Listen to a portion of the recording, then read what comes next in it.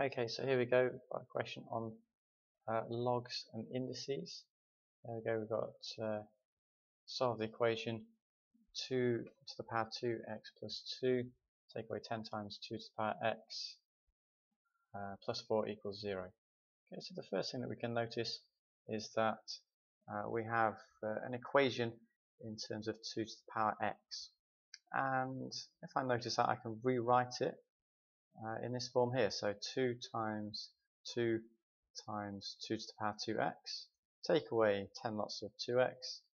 2 to the power x plus 4 equals 0. Okay. The reason that I do that is because I can now notice that I can rewrite this in terms of u. So I can say that u is equal to 2x.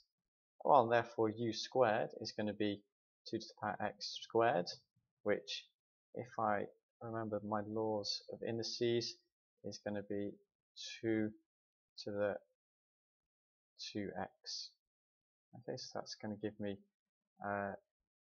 exactly what I wanted here. Okay, so 2 times 2 gives me 4, so that's 4u squared. Take away 10 lots of u plus 4. Okay, and basically once I've got that sorted, I can simply use the quadratic formula, which hopefully you're all kind of confident with. So basically minus b plus or minus the square root of b squared minus 4ac all over 2a. Basically put the values in. Basically you should end up at the end with 2x equals a half, and therefore x will equal minus 1. Okay, so all we need to remember when we're solving this quadratic is that the value that we get for u, we have to remember that that actually is 2 to the power x, and then we have to then convert it to find out what x equals. Okay, so anyway, there we go. That's the first question to look at.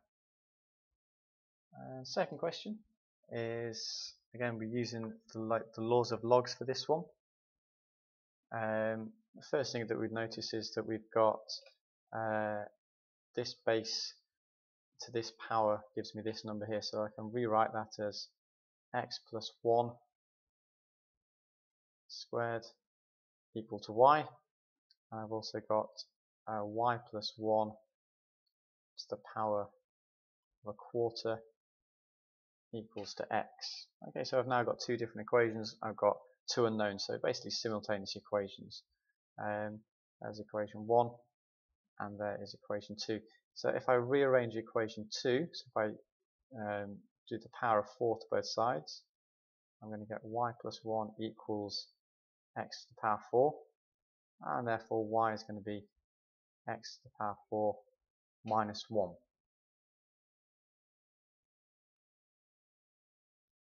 Okay, and basically I can then put this equation here, so let's call that equation 3. I can basically equate that to equation 1. So I've now got x plus 1 squared is the same as x to the 4 minus 1. Okay, there's a couple of ways of solving it, but probably the easiest way to do is to use your graphics calculator.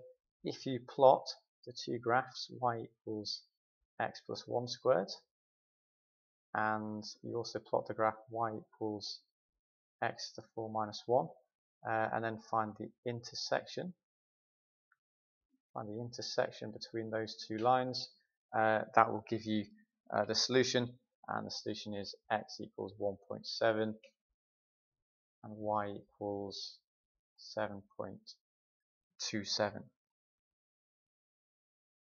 Okay, and again, if you're not entirely sure on how to use your graphics calculator, maybe ask your teacher on that one. It's certainly a useful technique. Okay, so that's the second question. Third question, given that 4 ln 2 minus 3 ln 4 equals minus ln k, find the value of k. Okay, this is basically just testing that we can rearrange logs. So let's rearrange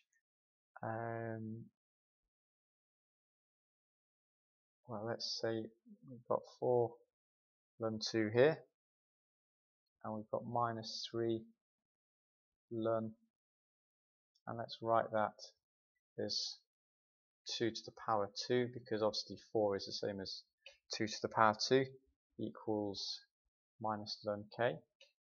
Now I've both got these in both terms in ln 2, well, I can then bring this power down here, so I get 4 ln 2 minus 6 ln 2 equals minus ln k.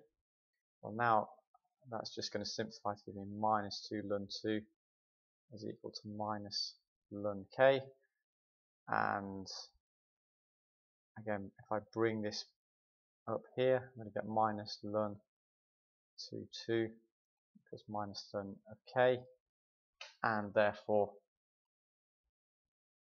k must equal be 4, because 2 to the power 2 is 4. Okay, that's a quick question. Then let's look at one last question. Solve the equation as stated there.